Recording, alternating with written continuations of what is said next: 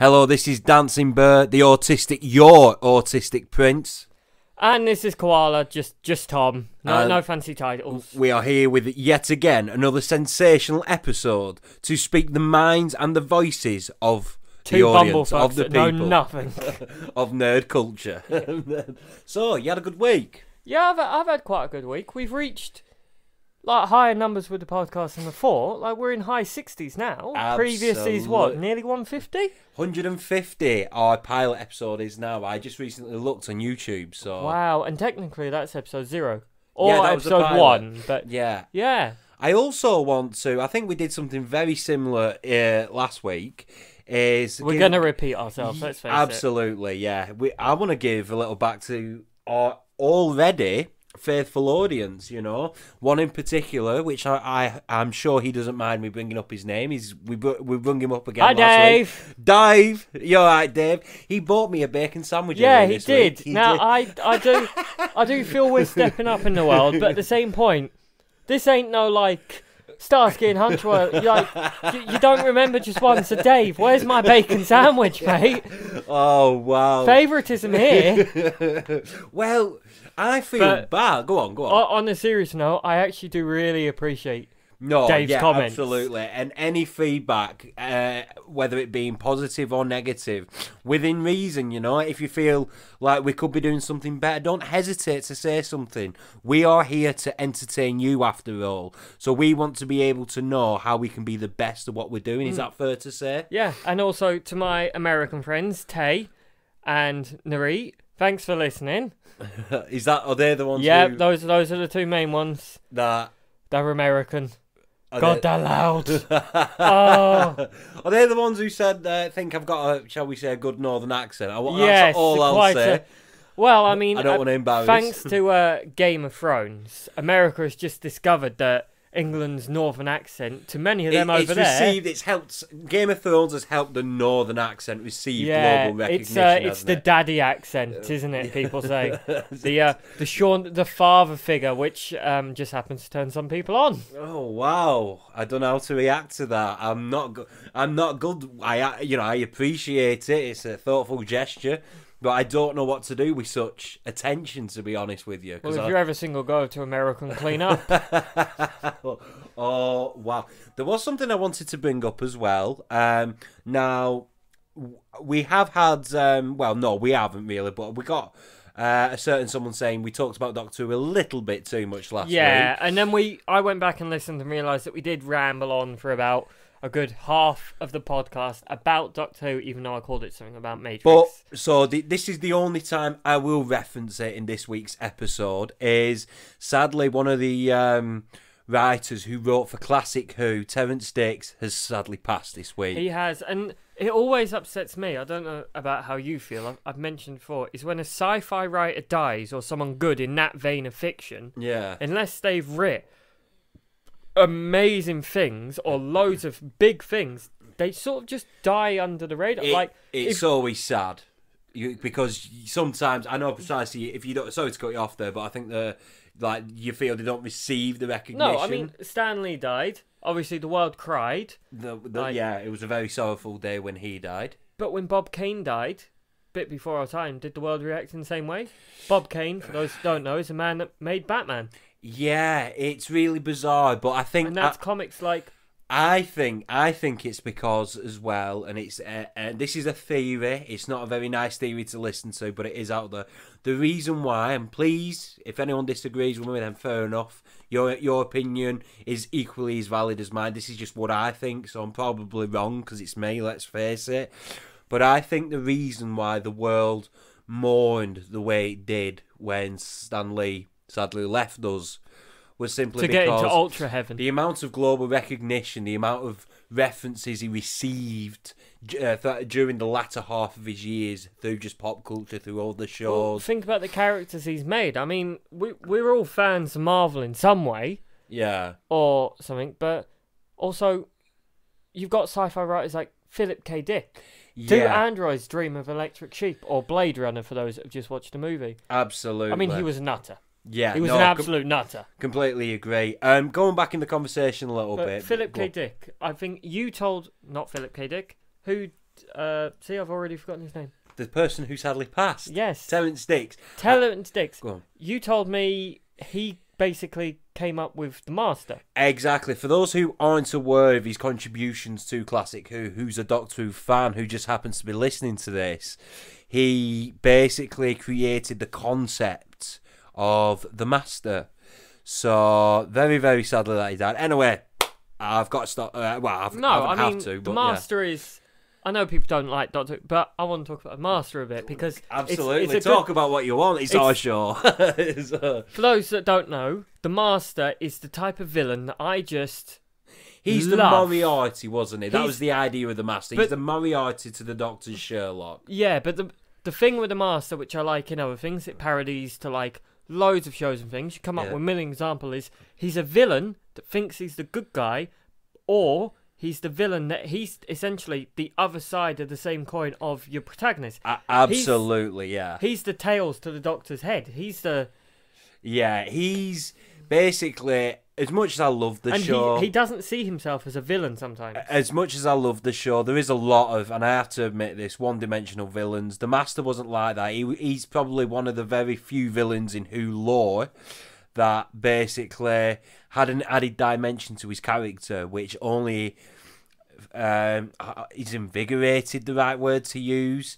Added an extra dynamic, which made the character more interesting. Sometimes it feels to me that the Doctor doesn't want to stop the Master because he knows that the only way to stop him is to kill him. Yeah. Sometimes, and these are two, as far as they're concerned, these are the two last beings of their race. Absolutely, yeah. And it's like when you go to eat that last cornetto. You don't want to eat that last cornetto. There will be no cornettos left in that box. Yeah, so as I was going back, sadly he died. Anyway, there was something I wanted to talk to you about. It was just random conversation, and I nearly brought it up before we started the podcast. I have just literally binged watched an entire series, because you know I like my comedies. I do. There's I say new comedy. It isn't that new anymore. It's been out a year or so, called Derry Girls. Oh, I remember seeing the trailers for this. Oh, you need to watch it. That's one where they're all in school, isn't it? Yeah. It's basically the premise of the comedy. Derry Girls is a bunch of Irish women, a gaggle of women. A gaggle of women, because that doesn't sound derogatory in any way, shape, or form. Well, I mean, what do you call a group of women? You've either got like a herd, a horde, a gaggle, a murder. A murder of women is a group of women. What's the scientific term for a group of people? I don't know. Please, for those listening to us, please correct us in the comment section. But anyway, going back in the conversation a little bit, it's about basically a group of women, schoolgirls. In Londonderry Island, and it also, and this is very interesting because I want to point out, not many comedies do this. Some do make light of a dark subject. It's basically set in the early 90s. Now, for those who don't know what Londonderry was like in Ireland in the early 90s, it wasn't brilliant. So, but it's not necessarily making light of a dark subject in a derogatory manner, but for those who don't understand what I'm trying to get at, I strongly suggest you watch it. It is a very interesting comedy. It has a very, as bizarre as this description sounds, it has a very Blackadder element to it.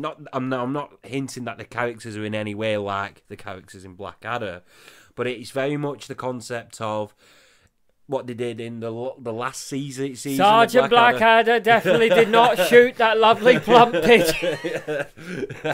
Sorry, but it made it wasn't the one thing that's they made light of a bad situation. Yeah, which obviously a lot of people. Sorry, don't... my sinuses is blocked, so you have to apologise the occasional. A lot of people. Noises. I think a show like that is good because that is a real dark time in our history, and it's not even 20 years ago. See, I did performing arts in Accrington and Rosendale College. I think it was a year. Maybe 2 years after I left Blackburn College. I did performing arts. I think so. When you say performing arts, I'm now imagining you in a tutu doing all the ballet stuff. Please elaborate. I did a year in performing arts, and there was different sections of performing arts that you could study. One of them was singing and dancing. The other was pantomime. And there was a third section. I can't remember what it was, but I did pantomime.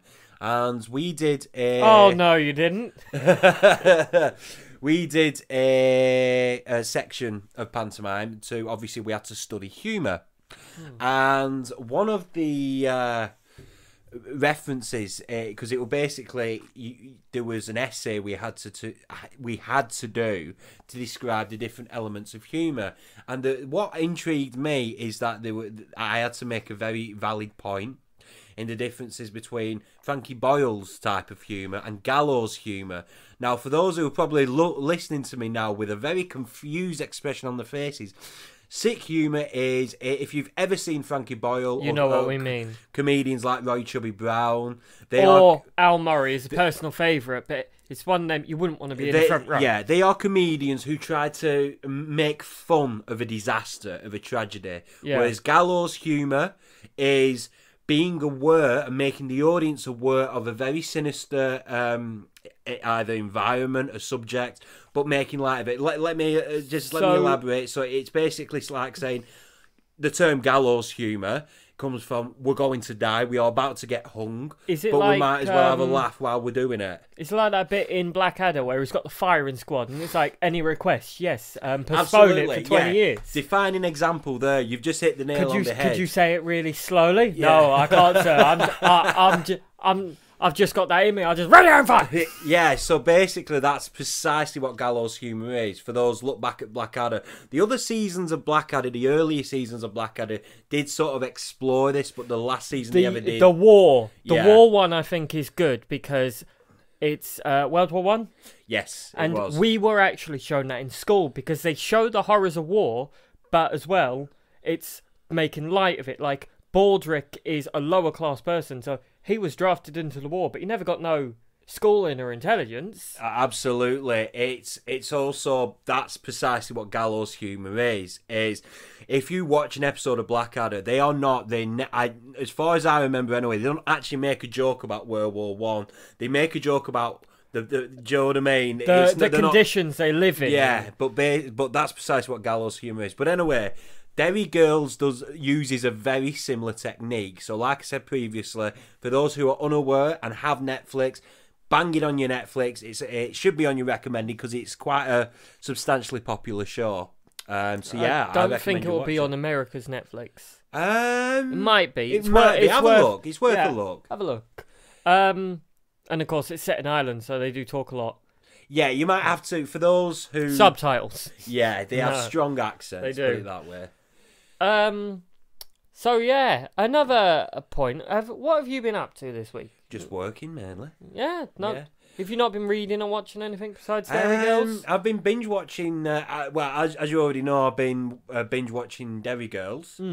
Binge watching Star Trek: Deep Space Nine. Ah, Deep Space Nine. Yes, you're not. How aware? I know you're aware of the show, but how knowledgeable about Deep Space Nine? I don't remember much of Deep Space Nine at all because it's one that I didn't really enjoy it, so I didn't watch it. But I do remember when it comes to Star Trek, I've got this weird thing. There's always one character that I normally like, and it's always the same sort of character. I like your Data. I like your Spock.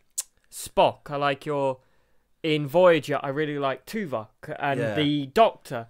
And in Deep Space Nine, I really like the Doctor as well. Yeah, absolutely. I can't remember the Doctor. He's not human in Deep Space Nine, isn't he? Was he? He a was. Clone, or was he made? No. Funny, bizarre. You should remember that he was genetic. He was human. He was born on Earth. He was genetically enhanced. Right. Because there was a big storyline. Because what people don't necessarily know about Star Trek. Well, no, actually, that's actually. I'm actually telling a lie there. Everyone knows Star Trek. They're all spin-offs of each other. Yeah. They're all related to each other. And basically, the character, because I remember all the names now. It's all fresh in my memory because I've just recently been binge watching them. I think the captain was quite good. Dr. Bashir was following, believe it or not, the story arc of Khan. You know, Wrath of Khan, Captain Kirk. Oh yeah, Yeah, Khan. Kirk. Because basically, what the concept was with Khan in for those who hasn't watched Wrath of Khan, and you call yourself a Star Trek fan, how dare you? Or the J.J. Abrams remake with Benedict Cumberbatch. Well, yes, absolutely. Forgot about that. Fresh in people's memories. Yes, where he's basically Wolverine. And I love Benedict Cumberbatch as well. But basically, going off on a tangent here. Get to the point. Dr. Bashir's character in Deep Space Nine follows the story arc of genetically enhanced people, and basically what his storyline was, because obviously Khan's time was about 100 years before the events of Deep Space Nine. Because of what the crimes Khan did in Kirk's time, genetically enhanced people was outlawed by the Federation. So Dr. Bashir, what happened was, his story arc is, when he was a young child, so this was obviously without his consent, his parents genetically enhanced him because he had learning difficulties, believe it or not, or he was slow. So they genetically enhanced him to make him very intellectually superior, and he had to hide that fact from the Federation to get a job. Which I thought, I know we said avoid political, but just that from a storyline perspective is intriguing. Sorry, I was a bit far away there. Yeah, no worries. But no, Jesus, I didn't realise that. Yeah. I'm obsessed with Star Trek, everybody. If you haven't, just sci-fi, like... Yeah, Star Trek is one of them. It's good sci-fi and good world building in all the series, and it's one of them. You really like Star Trek and you really like Star Wars, but a lot of people forget all the other sci-fi that helped make this. Like, absolutely. The same time as everyone forgets that Star Trek, the original, only ran for 2 seasons and then got cancelled. Didn't get very good ratings originally. Yeah. And you have other sci-fi, like you said, Blake 7, which is forgotten about. It's like British. It is. Sorry to cut you off there. There was another show we were talking about earlier on this week, which is really bizarre. And in the comments, Dave mentioned something that I've actually been rewatching with my dad occasionally, and that's Buck Rogers. I could never get into that. I don't know if it's because it's too dated, but I found it hard to get into. I found it's aged really well. Do you reckon? Yeah, I think a lot of the episodes make more sense now.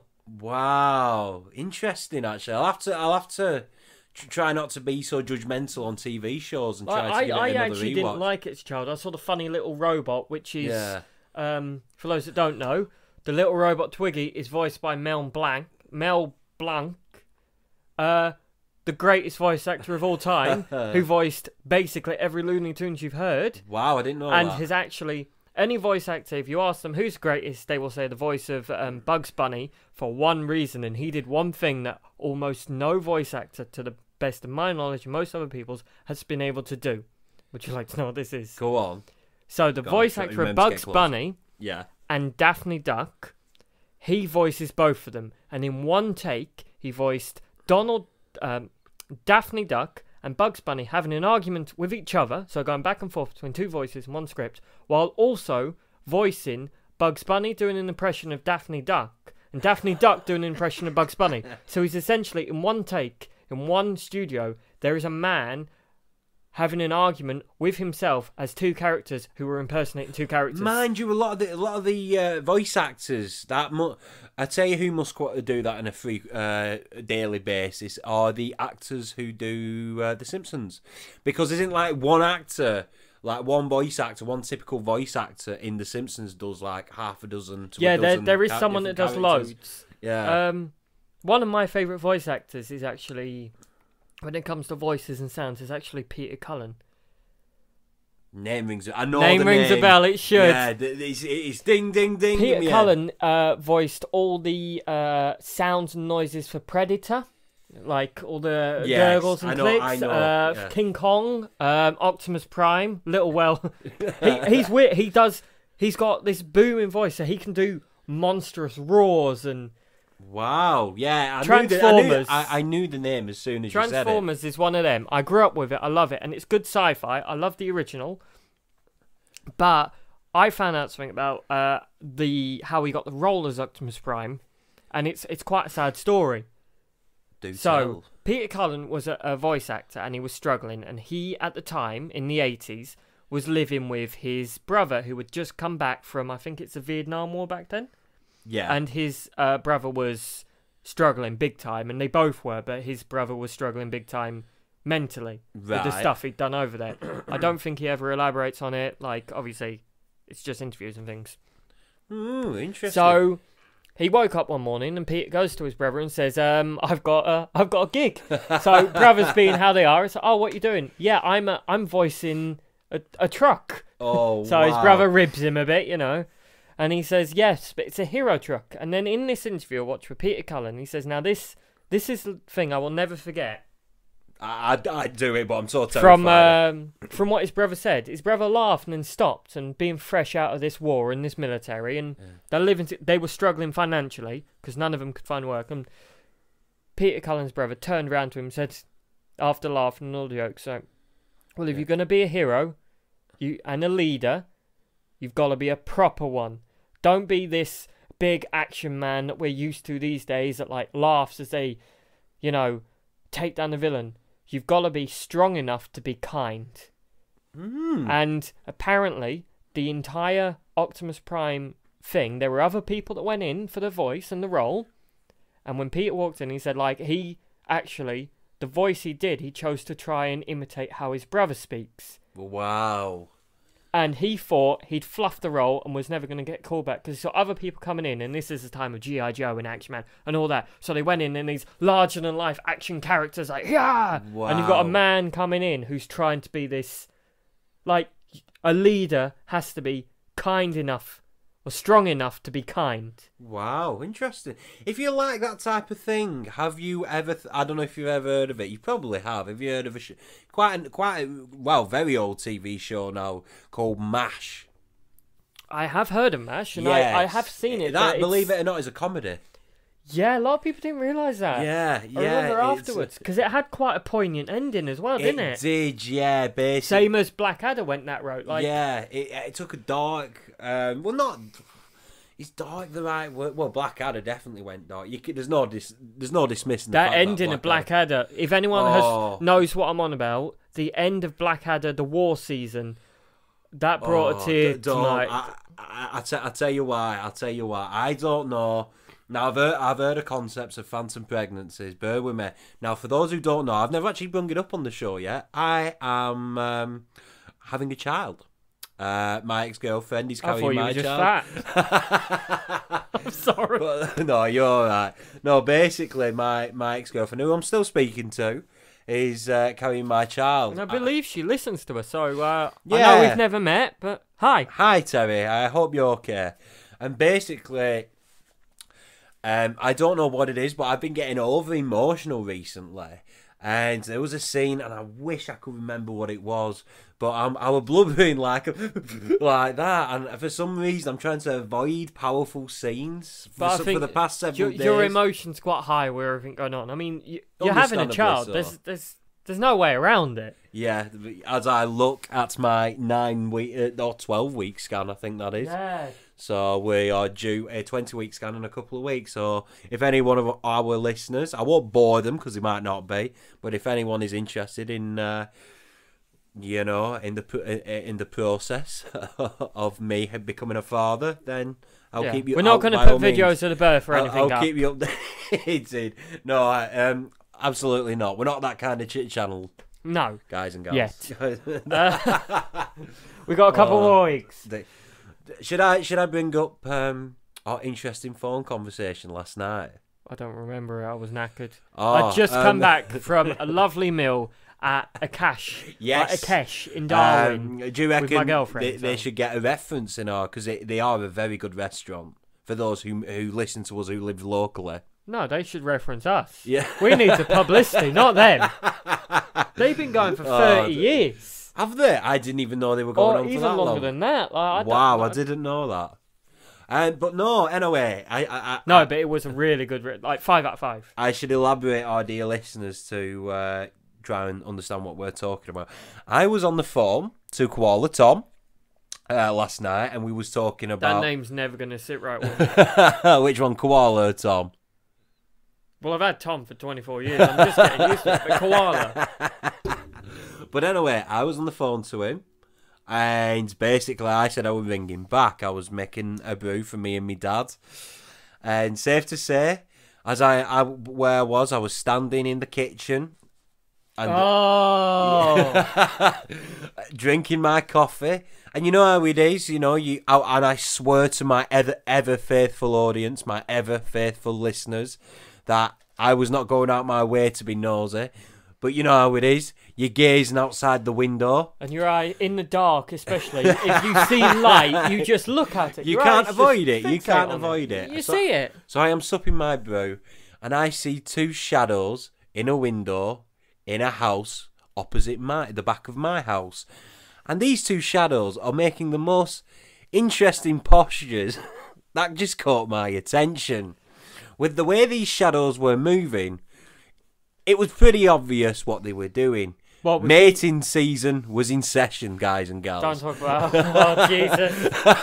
So as I think there's no way to get around this. As I just caught a glimpse of what were going on, the two heads of these shadows turned and looked towards me. And because obviously my instincts were kicking in, I turned away. And because I turned away, it probably looked even more suspicious. So as I turned away, 2 seconds later, the light switched off. And I turned to my right, and where I was standing, the way my kitchen is, there's a unit. I was stood between the kitchen unit and the window. And as I turned to my right, at the opposite side of the unit is my dining table where my daddy sat.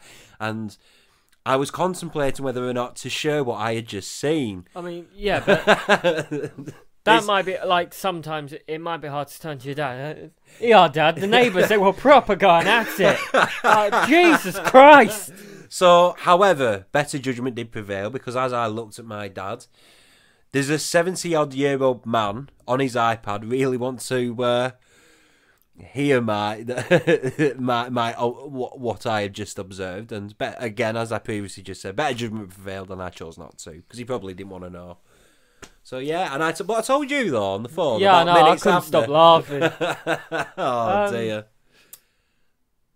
Something has caught Tom's eye. No, I'm just thinking. So what have I been up to this week? What have you been up to this week? I don't know. Oh yes, I've been. If anyone wants a decent comic recommendation, I would recommend, especially if you're into one-offs or stories that go a different way. Sorry to cut you off there. Are you about to bring up the link that you sent me? No. Alright, but okay. I will. No, you can talk about what you want. I've spoken about it before, but like with you, Batman White Knight. Now, yes, you did. This is I will have to lend it you. This is a comic that goes completely different. It's not for children. Before anyone thinks, oh, a comic recommendation, I'll get this for my little kid, and then we start getting angry messages like, what did you make my child read?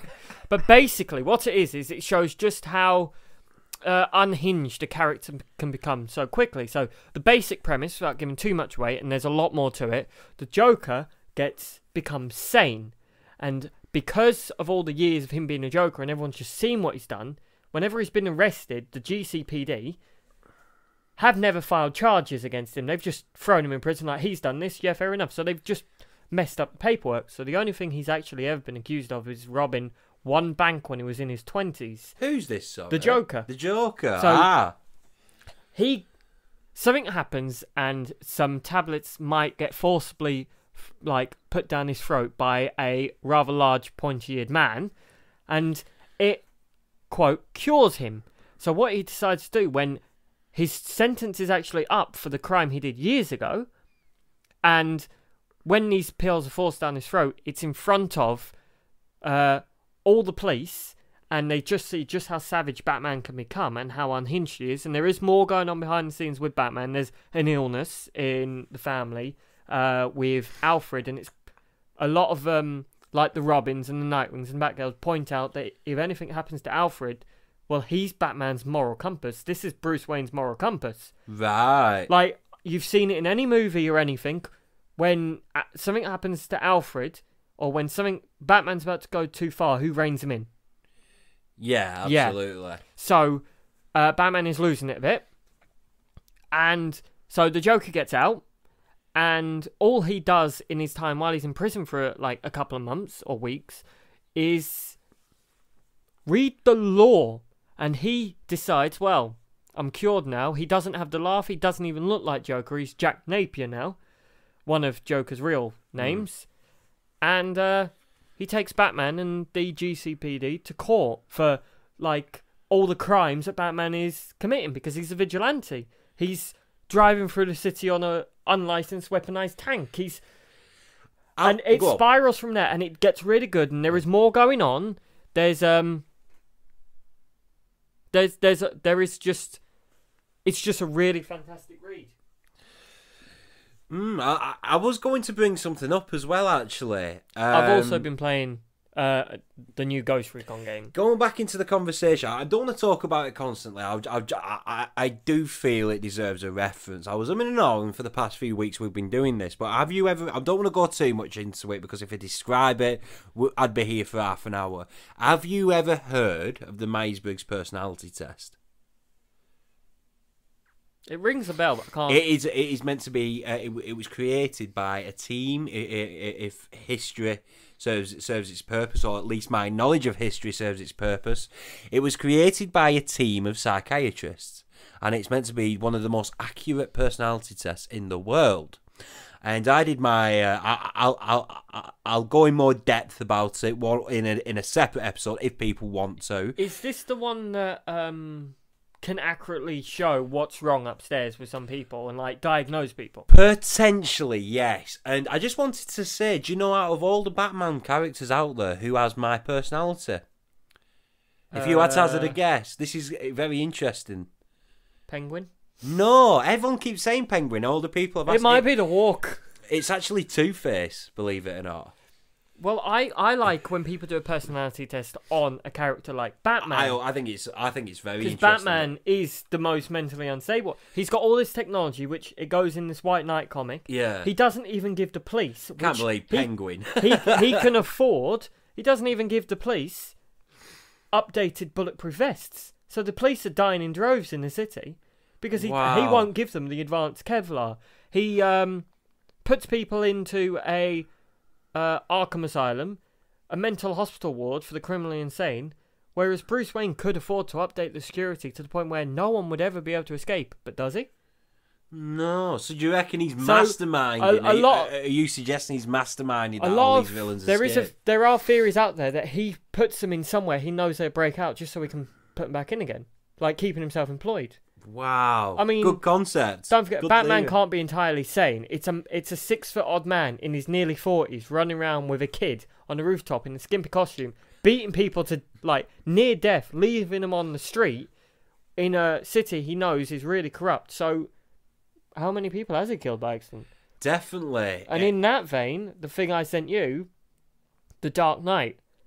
Which, even though I haven't seen the entire film, as weird as it's... yeah, go on. I think you better describe this. So, when we talked last week about Batman v Superman, Dawn of Justice, and I brought up the source material, and Irvine hadn't seen it, I sent him one clip from the movie, and all I said was, this is the sort of thing I was on about. Why this? Why wasn't this in the movie? And it's a poignant moment. It's a moment, without going too far in the story and ruining it. Superman, who hasn't aged, flies and meets a really old, bitter Bruce Wayne, and it's one of them thinly veiled. It's not even. It's a straight out Superman, as nice as he can be, and in the comic and in the series, this movie, they've done it really well.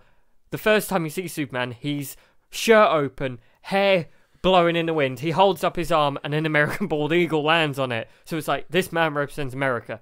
And he turns to Bruce Wayne, who's like with a horse or something. And he threatens to his face the world's most powerful man, Superman, who is now controlled by a government, turns to Batman and says, look, if you don't quit, I'm going to make you quit. And they bring up all this like thing. And Bruce Wayne, basically knowing that this man could Superman could, if he wanted, turn around and just turn him into a red stain on the floor. I hate Superman. He's such a self-indulgent prick, isn't he? I know. I mean, I'm sorry. I know. From what I've seen, I don't really want to say most of Superman lore. Well, Captain America was the same for me. Whiter than white character. It annoys me, man. It genuinely does. He is the one made for more children. Where they've all seemed to have aged and moved with time, not Superman, but Superman does have some fantastic story arcs. And he probably does. He probably does. But I mean, Christopher Reeve Superman, I could watch over and over again. I know. Christopher Reeve. He did it. Whoa. But Superman he's supposed to be like... He is Superman. He upholds justice and honour and truth, and which Captain America was the same for me until the later Marvel movies changed him, which I really liked. Like, who's this, sorry? Captain America. Captain America. For me, he was the same as Superman. I just didn't like the character. See, I enjoy Captain America. I don't know why. I mean, this is... for those listening, we'll probably get the opportunity to get a piece of my psyche now. But I don't... Not relatable, but for some reason I enjoy Captain America's character more than Superman. I think it's because... I mean, this is genuine speculation because I don't actually know why. He was the underdog. He comes from... Well, no, I wasn't even going to say he was, but he came from more humble backgrounds. Superman, let's look at his background. An alien. Yeah, do you know what I mean? Who can relate to that? Don't forget, when it comes to background, Superman is supposed to be... He is really humble. Yeah. Like... Oh, the character is humble. I'm not dismissing that. It's said a lot in the comics that... and playing him. Like, for those that don't know, there was actually a nearly finished movie of Superman made by Tim Burton where Superman was played by Nicolas Cage. Because Superman is supposed to be that farm boy from Kansas that knows right and wrong. Yeah. And a lot of the things the comics say is if it weren't for his parents that raised him on Earth, whose names escape me. Martha! That's it. Yeah, just because of that famous scene. If it weren't for those two people, he could have been a murdering psychopath. Yeah. So he could have taken up, but because he was instilled with such, like... virtues, and I want to know how they disciplined him as a child. Did they have like a fucking... I mean, the ship crashed and in all the things, so they must have had kryptonite and like whipped him with it or something. Oh no! Oh, go to your room, clock. Oh dear, this conversation has already took a turn for the worst. Oh dear. I mean, oh yeah, but how do you discipline a child that can fly and throw a car at you? Interesting, actually. Yeah. Then again, his dad was Kevin Costner in the recent movies, and that's a man you won't fuck with. I mean... Oh, Kevin Costner. Now, he's know been in he some gets absolute ribbed. Shit. Yeah, and I know he gets ribbed because when he did Robin Hood, Prince of Thieves... Waterworld. You know, people were ribbing him a little bit because how he pronounced Nottingham, because yes, he can tell he's American. Let's face it, Kevin Costner, you know, one of the... pinnacle actors of my personal childhood of the 90s. He's a fucking badass. Wyatt Earp, when he played Wyatt Earp. Badass. Character's badass. Yeah. Have you ever seen... Sorry, this leads me on to something else. No, go on. Have you ever seen that show? It's on Netflix. It was a sci-fi show as well. Winona Earp. I've heard of it. I've never actually watched it, though. It's like your bulk standard supernatural shit show that's awesome. Elaborate. So the premise of Winona Earp, if I'm even pronouncing that wrong, it's a weird name. It's set in modern day. She is the descendant of Wyatt Earp. And what the show is about is every single criminal that Wyatt Earp ever put to death, arrested or killed has come back as a revenant. And if they are trapped within an area called like the Triangle or something, which is a big area. Yeah. If they manage to kill every single member of Earp's bloodline, they get to leave. And they will ravage the world forever and are unkillable. Now, the only thing that can kill them is Wyatt Earp's gun, wielded by one of his blood descendants. If Wyatt Earp's descendants manage to kill every single one of the revenants, then the curse is lifted, and they never come back, and the Earp bloodline is safe. It resets every time an Earp heir dies. So there's one who's like one of their great granddaddies is called like the 1 year wonder, because in 1 year he nearly tracked down and killed every single revenant before they killed him. Wow. But then when he died, all the ones that died just came back. So they have to do it without dying. And it's a good show, and it gets more supernatural elements. There's the character, she's hated in the town. She comes back, the curse starts. You've got a government agency that track down supernatural entities, and Doc Holliday was actually cursed, so he's basically immortal. So he's 200 years old, and it's that character. It's a man out of time. And what's the name of this show again? Winona Earp. I've got to look it up. It's a good show. It seems like it has a higher budget than some things. Yeah, it's quite good. Like the first season is all about these revenants, and then the second season it elaborates more into the supernatural world. And there seems to be a Q-like character who's like a caretaker who shows up every now and then. They're always caretakers. Have you noticed that, especially in science fiction or even fantasy genre? There's always type shows. There's always an omnipotent being who tends to be codenamed caretaker. I have noticed that. It's funny you should bring up or delve into the genre, into the time period, because obviously it was a factual place. The Western times did actually happen, so I don't know if they qualify to be a genre. I thought America was a myth. Nothing can be that fucked up.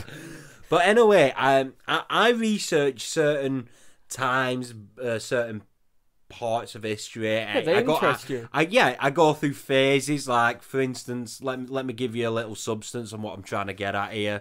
I went through a 3 or 4 week obsession phase of completely studying into Vincent van Gogh. Fantastic. And for the past week or so, maybe 2 at a push, I've been obsessing with Billy the Kid. Now, do you know who that is? I'm guessing it was some little child called Billy. Or... I know who he is. I was starting to panic. And basically, even though at this moment in time, because I like to say I knew quite a bit about him already, what I didn't know is he died at 21. Yeah. I didn't know that. This was a time when people lived to like 30 or 40. Well, he got shot to death. This wasn't by any natural causes of disease. I get Billy the Kid and Butch Cassidy and the Sundance confused sometimes because they both had similar deaths, didn't they? Yeah. But basically, as I researched into his life, and again, those who know, who are better educated in this subject than me, feel free to say something in the comment section. As always, it's always welcome and invited. But from what I could tell is that this was a guy who had that's the word of the episode, humble backgrounds. That's the theme of this episode. Back then, everyone had and didn't have any choice. He had to resort to a life of crime. His mum had just died. And the man who his mother had remarried, his stepdad, didn't want anything to do with him. So he started his life on the streets. So that's how he got a job, and basically people kept firing off, sacking him for reasons that was out of his control. See, a lot of things, like a lot of history is like that. Like, there's a musical, Hamilton. Yes. You heard about it. Alexander Hamilton had really humble backgrounds and had all this bad stuff. Yeah. I don't know too much about him. A lot of history and a lot of American people, they had real bad backgrounds and they made something of themselves, which ties into their American dream. Well, would you say Billy the Kid made something of himself, or do you reckon he's just... he died 200 years ago and we're still talking about him. You've actually touched on something there. People talk about the myth, the legends. Let's not sugarcoat this. Of Billy the Kid. All right. But the truth is, people didn't really. I don't want to use the word celebrate his name until after he's dead. Yeah, well, that's quite a common thing. Like you said, Van Gogh or the Van Gogh effect. Yeah. He wasn't famous until after he died. I'm sensing a theme here of the type of people that intrigue me. But carry on. Howard Phillips Lovecraft. Everyone knows Cthulhu and Lovecraftian horror, but when he was alive, no one knew who he was. Absolutely, yeah. I mean, don't get me wrong. If everyone reads his work, he basically he thought he was intelligent, and he just put as many big words in as he could. Do you reckon it's because it's human nature to want to celebrate? As harsh as this is, I mean to say this is just pure speculation. I don't know the answer. I'm genuinely on the fence in this. I think. Do you reckon human nature likes to explore and celebrate a tortured soul? I think we do, but at the same point, I think we're.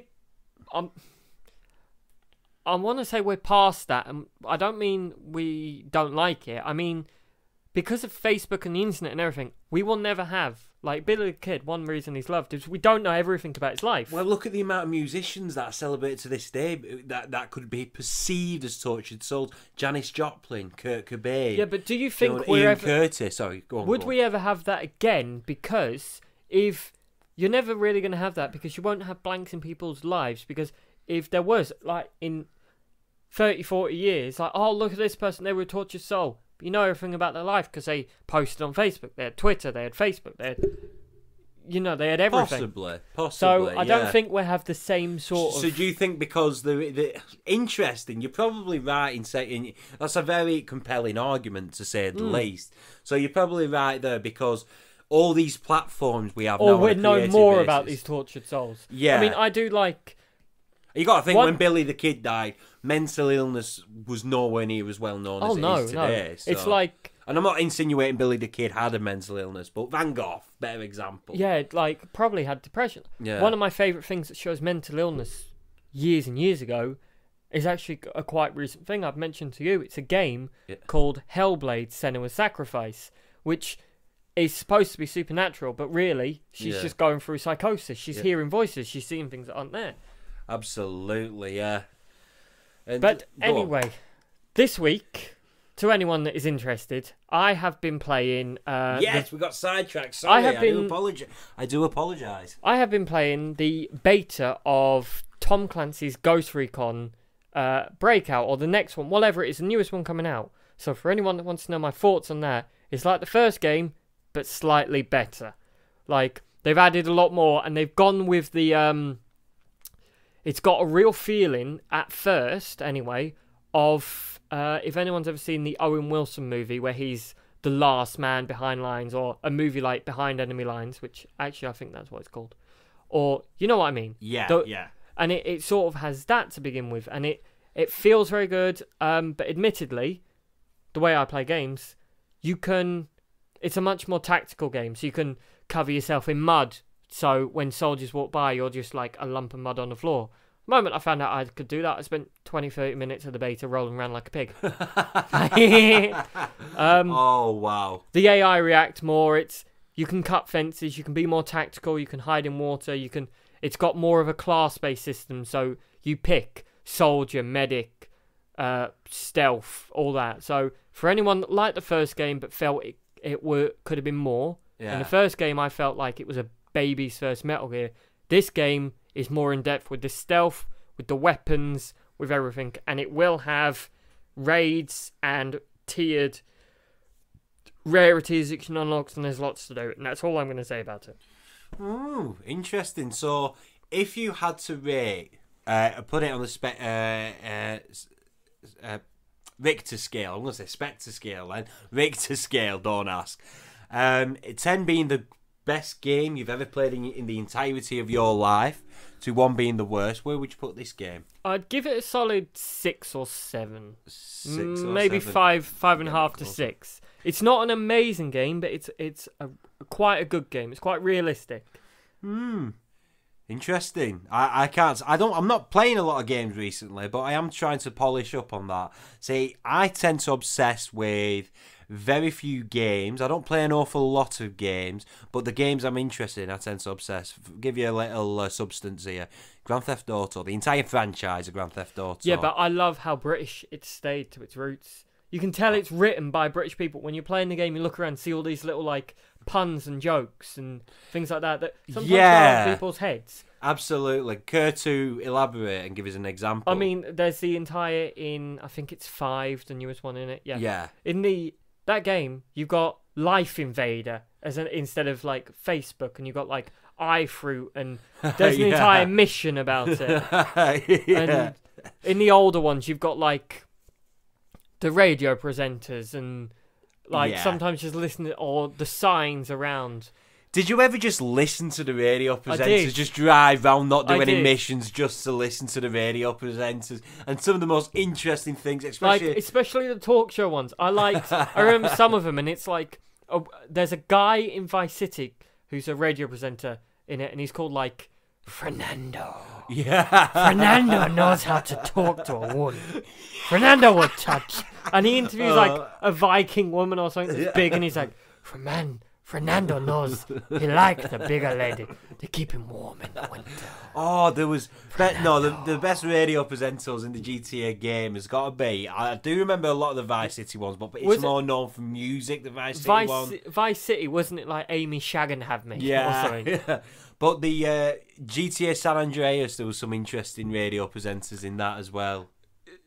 The thing with Grand Theft Auto games is Grand Theft Auto games, as weird as it sounds, always broaden my music horizons until the newer ones. Understandably so. It had that effect on a lot of people. One of my favourite songs is Kenny Rogers' The Gambler, which I only got from Grand Theft Auto San Andreas. I only knew of an artist called Laura Branigan. I didn't even know of her existence, which is saying a lot because my knowledge of 80s music is quite formidable, would you say?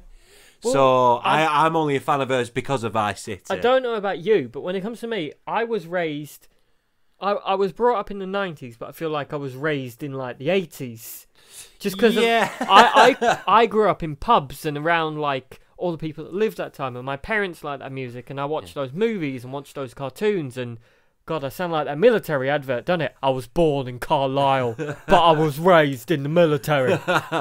Speaking of radio presenters, I do feel like I need to bring this up. Now there is a guy. Now I am saying this specifically towards the American listeners. There is a radio presenter who's probably the nicest man on God's green earth. Is it me?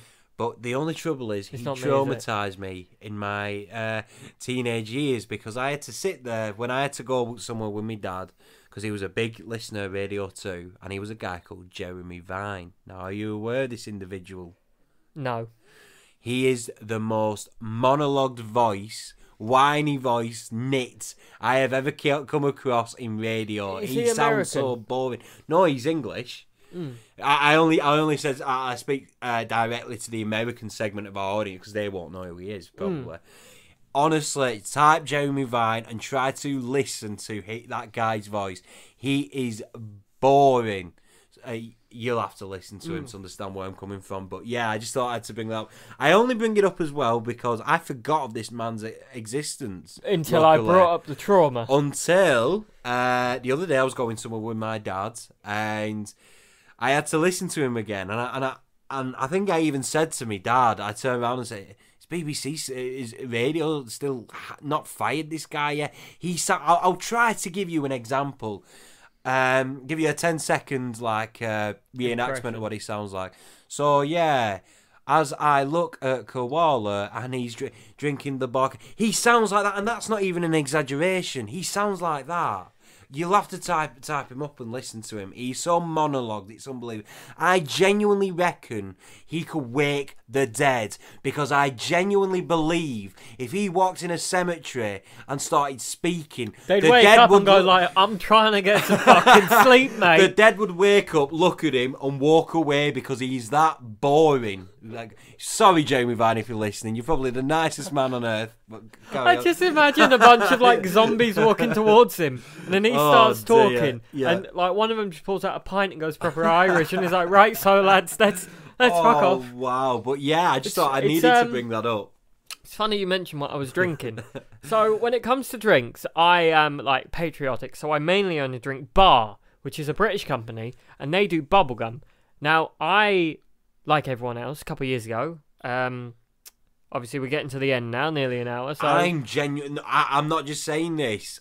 Sorry to cut you off there, but I was just going over the microphone to speak there, and I looked at the time, and I genuinely can't believe we've been speaking for 50 minutes. That is weird, but carry on. Go on. I think we've done well this time. Please let us know in the comments if we have. Yeah, by all means, definitely. Should we just put in that whole fine.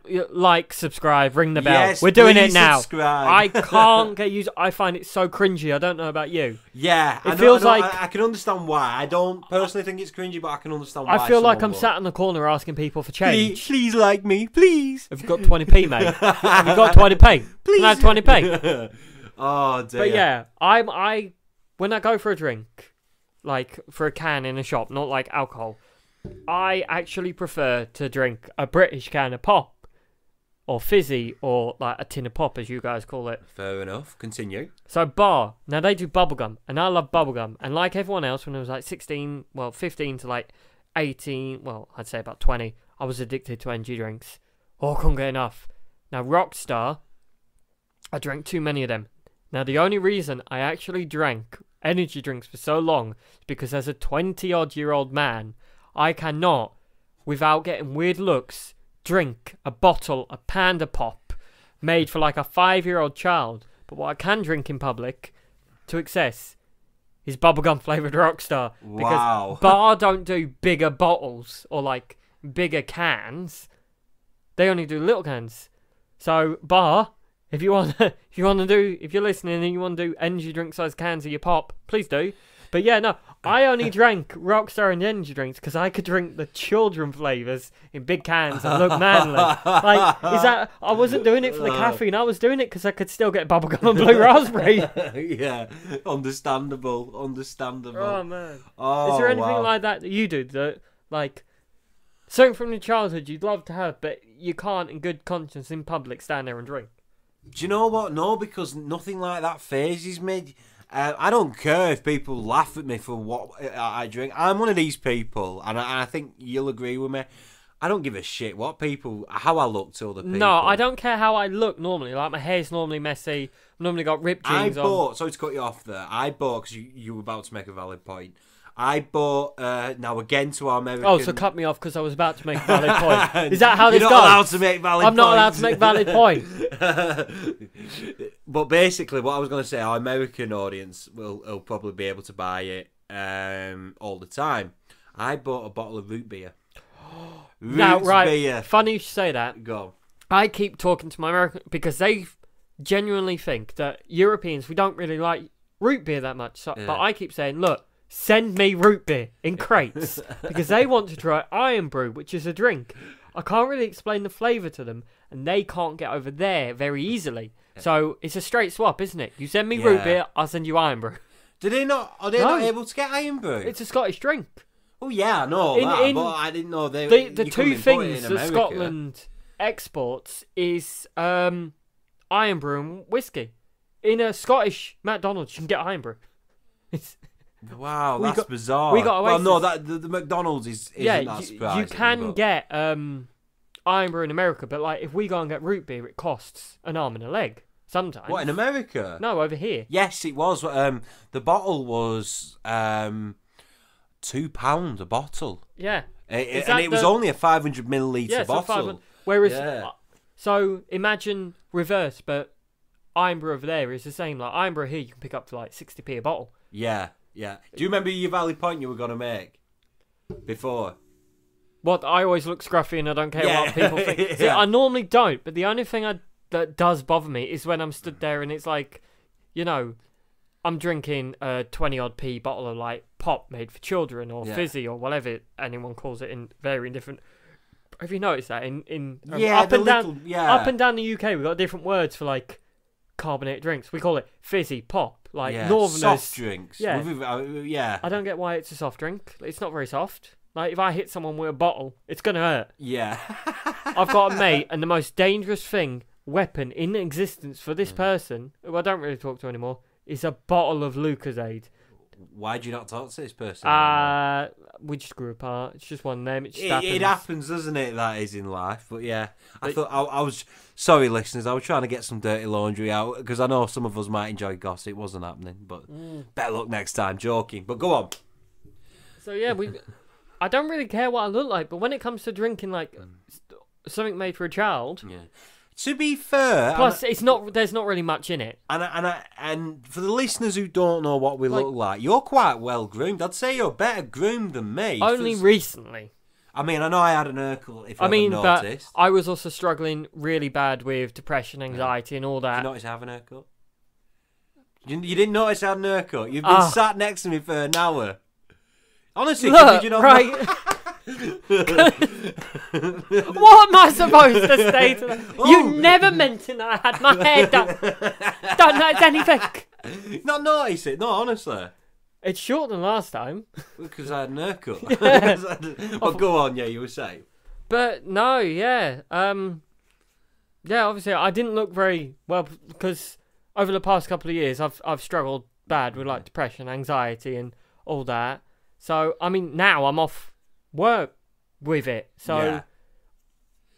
it is what it is. Yeah. I guess I don't know where I'm going with this point. Help me. Say something. I'm a genuine believer that... I think we are actually, sorry to cut you off, we are actually reaching time. It goes over an hour, like last time. So all right, yeah. Basically, we had minor problems last week. Technical difficulties with editing. Yeah, so basically I think we should wrap this up now.